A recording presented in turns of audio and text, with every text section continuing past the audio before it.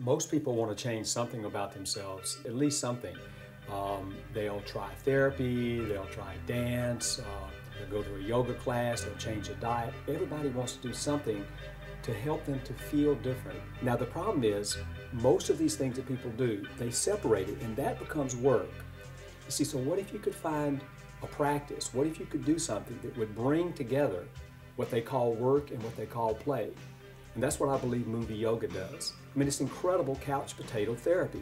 What you actually do is, instead of having to worry about, oh my God, I have to go to therapy, you say, oh, I think I'm gonna go watch a movie. I'm gonna lay up on my sofa and I'm gonna let the movie show me something about myself.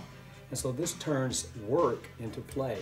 And that's what I think is so incredible about movie yoga. Change that consciousness somehow, where it's not work anymore, where it's like an adventure of self-discovery, where it could be like fun to actually change and to actually grow.